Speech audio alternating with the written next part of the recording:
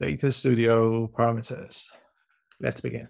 So the first thing is a simple use case of a numeric parameter.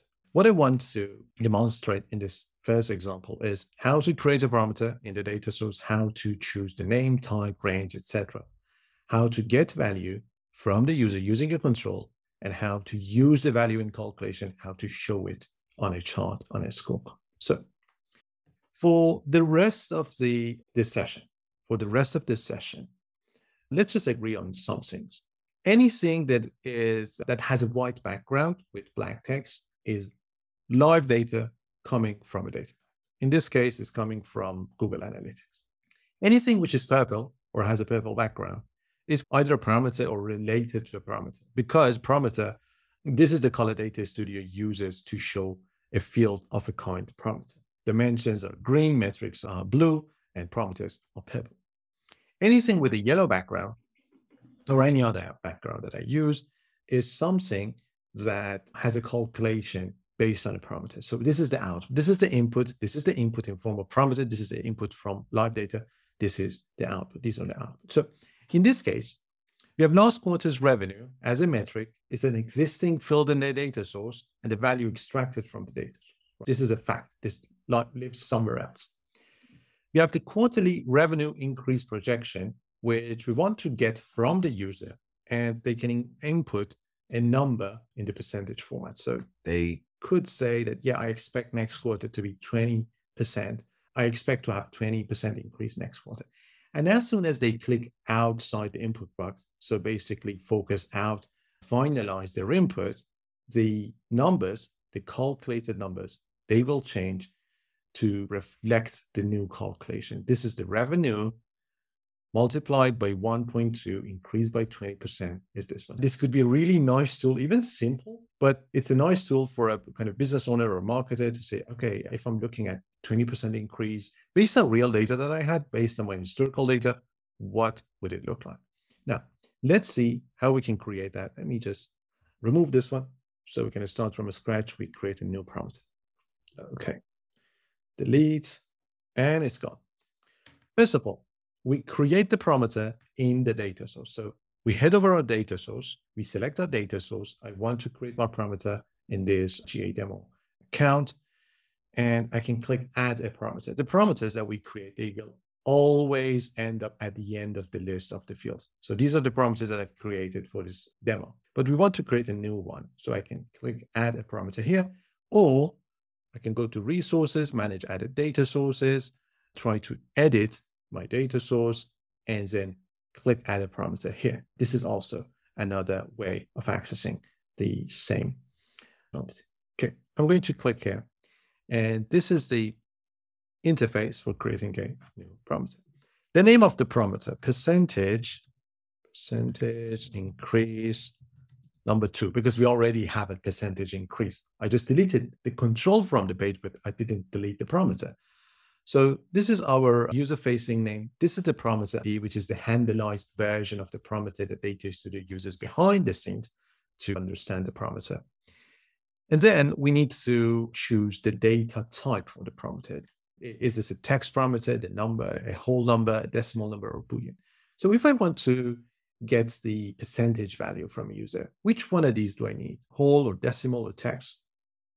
Either whole or decimal. Yeah, it depends if I want to allow them to put 10.5% or not. But in this case, I'll go with a whole number, right? They can put 10, 20, 30, 5, 1, 2, anything. Now, do I want to allow them to put any value? Yes, I can allow them to put any value, even 1,000%.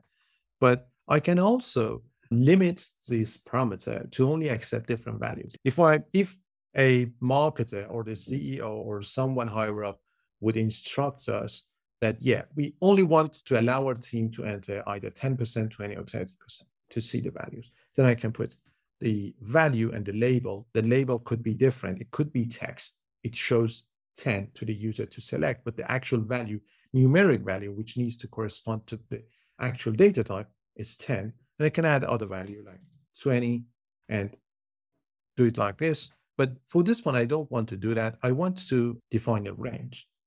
If it's a quarterly increase, Because in the name we have percentage increase, we can have percent change because it might be decrease.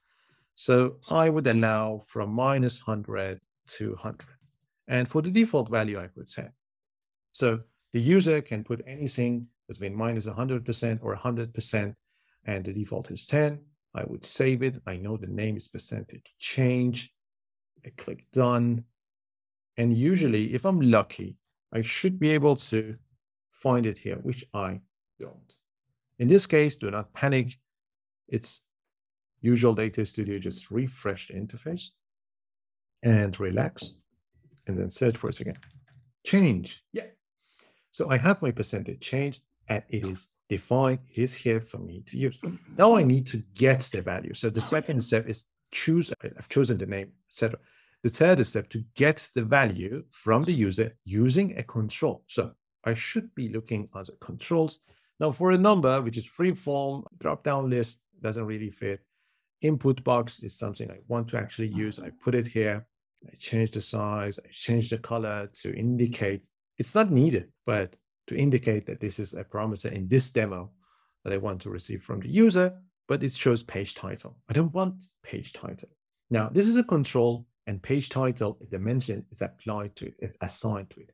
I want to assign my parameter to this control so they are linked together. Again, searching for it, change, percentage change, number 2, drag and drop. And now I have a control, an input box connected to a parameter.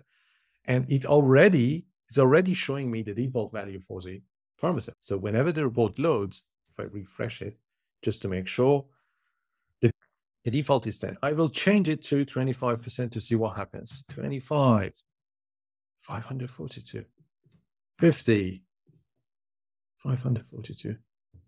Why doesn't it work?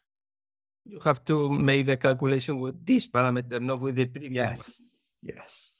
Excellent. So these are just visuals. It doesn't mean Data Studio knows that it has to multiply this newly made parameter by revenue. So the final step is to use it in calculation or show it on a chart. The easiest way of using a parameter is showing it on a chart. And the easiest chart available is a scorecard. So I can try to show the value of percentage change directly somewhere on the report. If it's a goal, if it's a target, they might want to see what they've created. So here the scorecard is already connected to percent increase. And this is the way that it has been defined. We cannot put a parameter directly on a scorecard. We need to create a custom field that shows the value of that parameter. And that's how easy it is. So I'm going to rename my custom field to percent change, and my formula would be the value, the current value of that parameter, which is percentage change 2. This is the name of parameter divided by 100.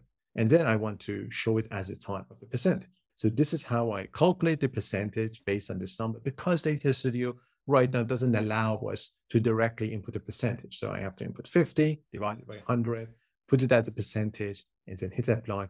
Now I would see the exact value entered as the value for this parameter. Now in the second one, instead of dividing it by 100, which is basically converting it to a percentage, we want to perform some calculation. Revenue projection next quarter would be revenue, the metric coming from my data source, times 1 plus percentage. So if it's 20%, would be 1 plus 0.2.